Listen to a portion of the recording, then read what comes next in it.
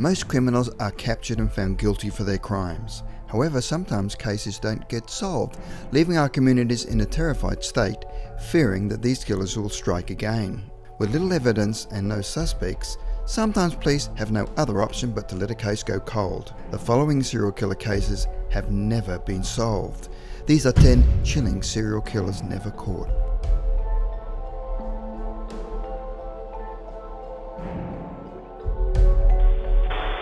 Number 10. The Babysitter. Responsible for 4 or more child murders during 1976 and 1977 in Oakland County, Michigan, these chilling crimes shook America when in a period of 13 months, 4 children were abducted, held for a period of 4 to 19 days and then murdered. Their bodies were being left all over the county.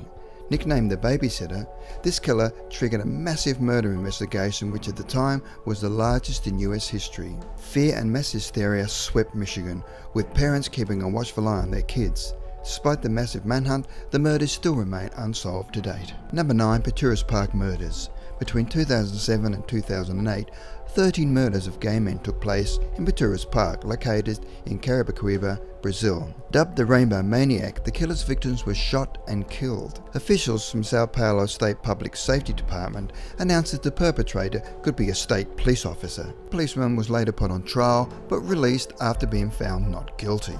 The murders are still yet to be solved. Number 8. Axeman of New Orleans. The Axeman was active in New Orleans, Louisiana from 1918 to 1919.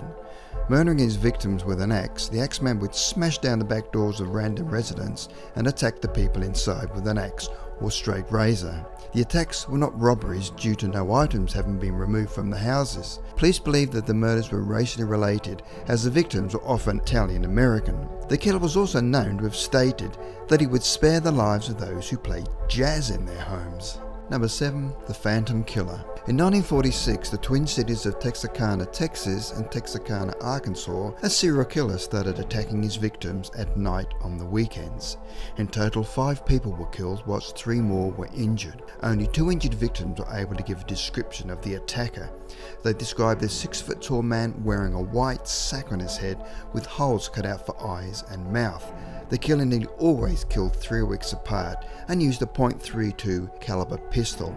After one of the murders, the sheriff on the case stated, "This killer is the luckiest person I've ever known. No one sees him, hears him in time, or can identify him in any way." This led to the murder being named the Phantom Killer, with the killings themselves being known as the Texarkana Moonlight Murders. Some speculate that these killings may have been the early work of the Zodiac Killer. Number 6.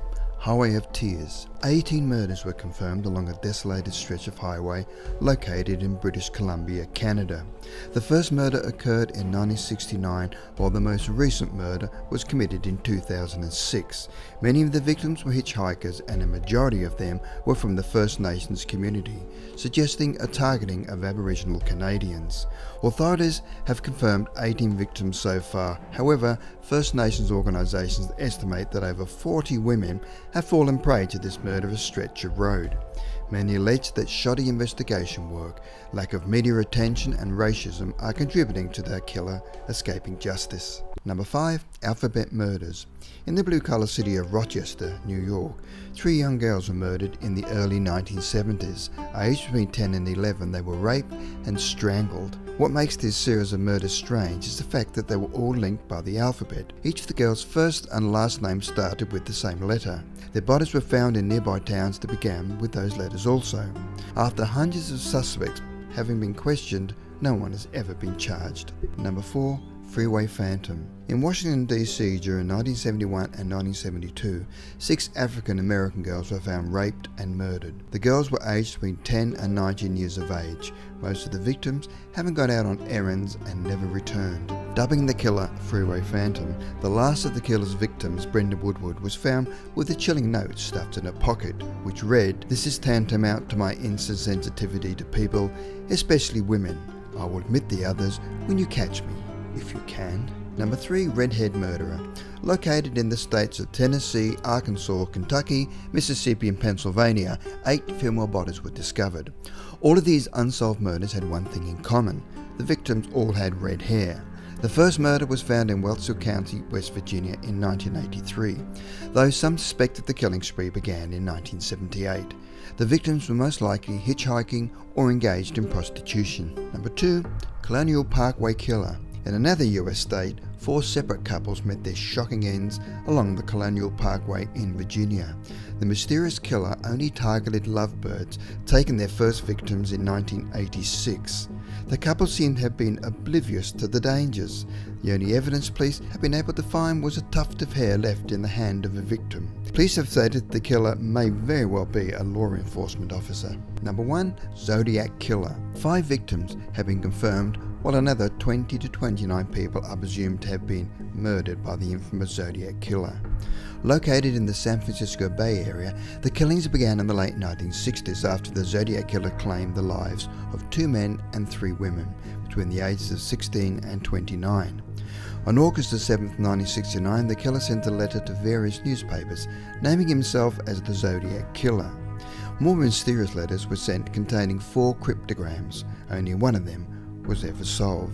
It read, "I like killing people because it is so much fun. It is more fun than killing wild game in the forest because man is the most dangerous animal of all to kill.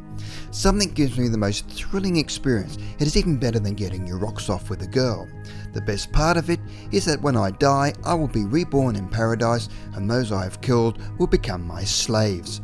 I will not give you my name because you will try to slow down or stop my collection of slaves for my afterlife." In a final letter received in 1974, the Zodiac Killer claimed to have murdered 37 people, even though only 7 were linked back to him. Only 2 male targets survived and described the killer as wearing a black hood and a black shirt wearing a weird white cross hair symbol, which also appeared in his letters. The case remains inactive, however, is frequently reopened. Now that is one crazy nutter.